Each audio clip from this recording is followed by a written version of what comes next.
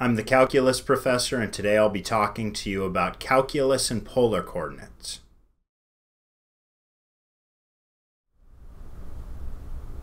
In problem number 29, we'd like to find the area of the region outside the circle r equals 1/2 and inside the circle r equals cosine of theta. So before we start trying to actually figure this out, let's just draw a picture and look at the region that we're trying to find the area of. All right, so here's my x and y axis. R equals 1/2 is just a circle of radius 1/2. So here's a circle. Its radius is 1/2. All right, and r equals cosine of theta is a circle also of radius 1/2. It has diameter 1 and it's tangent to the y-axis. So it's sitting over here on the x-axis, tangent to the y-axis. So it would look something like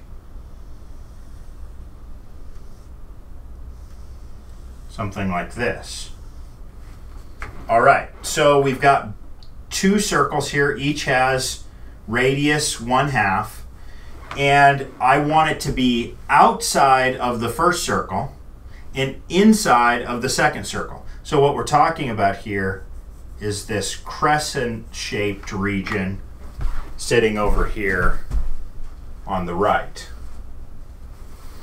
So now the question is, all right, how do I find the area just in that crescent-shaped region? And I can think of it this way. If I draw a ray starting at the origin that goes out through both of these, I notice that one of the functions is the outside function and one of the functions is the inside function. Or you could think of it as this is the top function and this is the bottom function. So really all that we're doing here is we're finding the area between two polar curves. Now the question is, well, what am I integrating from and what am I integrating to? I notice that this is a symmetric region. So what would really be nice is if I could just find out what this angle is where these two intersect. Then I could just integrate from 0 to that angle and then double it because of my symmetry. So why don't I do that? So when is 1/2 equal to cosine of theta? So if I said that 1/2 was cosine of theta, well, what theta gets the job done there? Well, I believe cosine of pi over 3 would get the job done here. So this is pi over 3. So cosine of pi over 3 is 1/2, and we have our angle here. All right, so what that tells me is when I integrate this thing, I want to integrate from 0 to pi over 3 and then double it. Let's start setting up my integral. So my area is going to be, I'm going to double this because I'm just going to integrate the top half of that crescent shape and then get the bottom half by doubling that value. All right, so what I'm going to do is I'm going to double the integral from 0 to pi over 3 of 1/2 times the outside function squared minus the inside function squared. So the outside function in this case is the function r equals cosine of theta. So I get that cosine of theta quantity squared minus that inner function, but the inner function in this case is 1/2 squared, all of that d theta. So this is the integral that will get the job done for me. Now let's actually compute it. So I have a 2, I have a 1/2, those cancel, and I'm left with the integral from 0 to pi over 3 of cosine squared theta minus 1/4. d theta. All right, let's replace the cosine squared of theta with its half angle identity.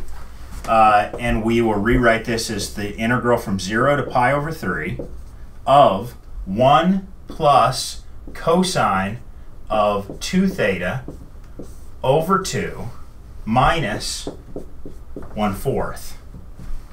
All of that d theta.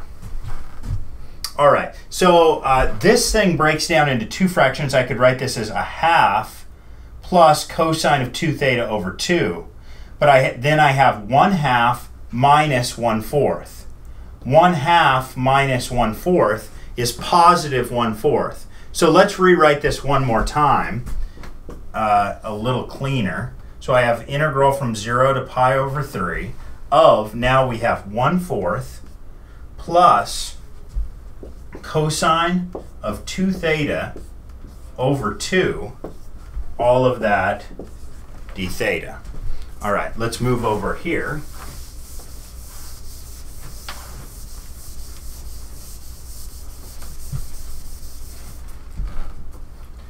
And we have, let's take an antiderivative. This would be 1/4 theta plus sine of 2 theta divided by 4, all of that evaluated from 0 to pi over 3. So let's start out by plugging in pi over 3. If I plug in pi over 3 for theta, I get pi over 12. So pi over 12. If I plug in pi over 3 for theta here, I get 2 pi over 3. Sine of 2 pi over 3 would be root 3 over 2.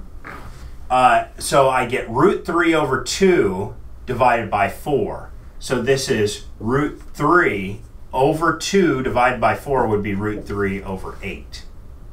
Okay, so I plug in pi over 3 here, I get pi over 12. I plug in pi over 3 here, I get root 3 over 8. Then I subtract, plugging in the 0. I plug in 0 here, I get 0. I plug in 0 here, I get sine of 0 over 4, which is also 0. And I'm left with pi over 12 plus root 3 over 8. And that is going to be the area of that little crescent shape that I started with.